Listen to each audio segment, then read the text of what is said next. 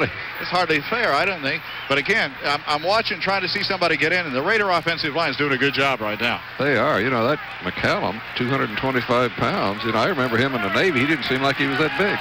Well, he's grown since that time. They fed him better once he got out of the Navy. Well, I thought he was a submarine pilot. Second down. Here's Evans back to throw on second down. They chase him out of the pocket. It's a screen. And he sets a screen up, and it's knocked down at the 38-yard line. And a fumble.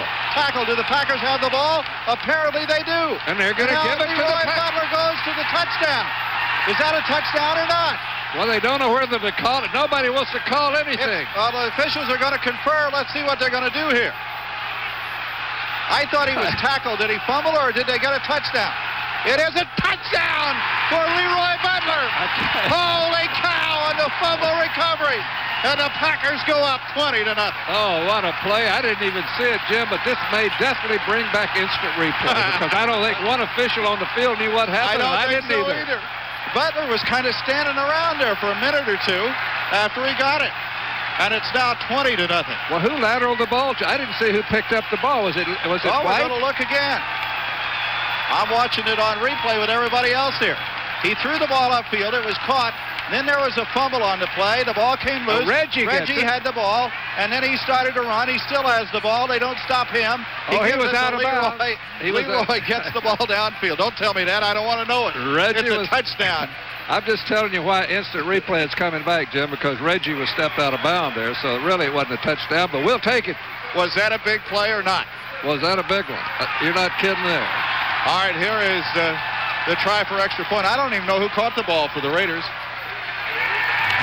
Here's the extra point, and it's 21-0. A timeout.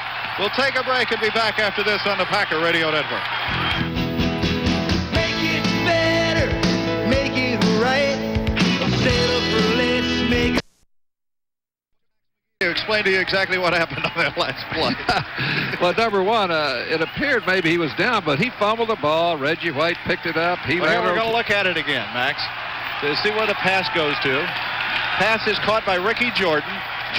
Then the ball was loose, all right. Reggie White picks it up. He goes upfield. Now, is Reggie out of bounds? He was awfully close. I don't know whether he was or not, but it was awfully close. Anyway, it was Ricky Jordan who caught the ball and fumbled it.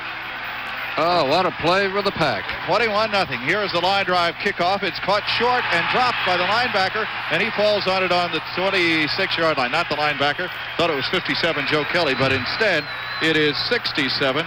And that's Dan Turk who caught the ball and dropped on it. Danny from the University of Wisconsin.